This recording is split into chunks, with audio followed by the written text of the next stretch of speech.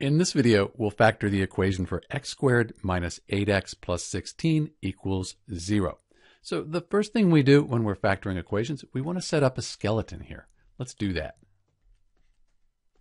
So we have this skeleton here, and now we can add the signs in. In this case, we have this central term here. It's negative. If the center term is negative, we'll just have negatives in this equation here. So we're just going to put a negative here and a negative here. Now we're going to find the factors that equal the last term, and those factors should add up to the middle term here.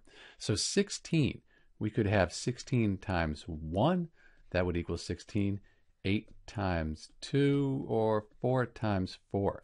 So those are the factors.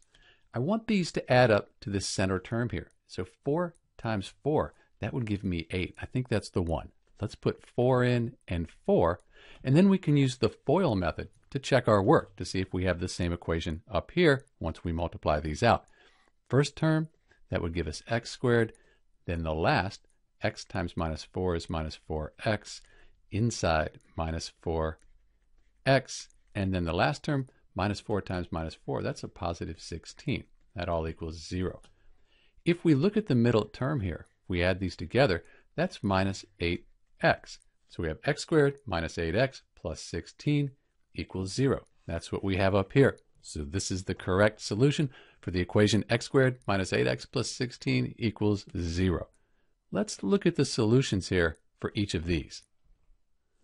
So we could say that x minus 4 equals 0. Add 4 to both sides. X would equal 4. And if we did the same thing here, we'd get the same answer. So if we put 4 in for x here in this equation and we work it out, all of this will be equal to 0. This is Dr. B factoring the equation x squared minus 8x plus 16 equals 0. Thanks for watching.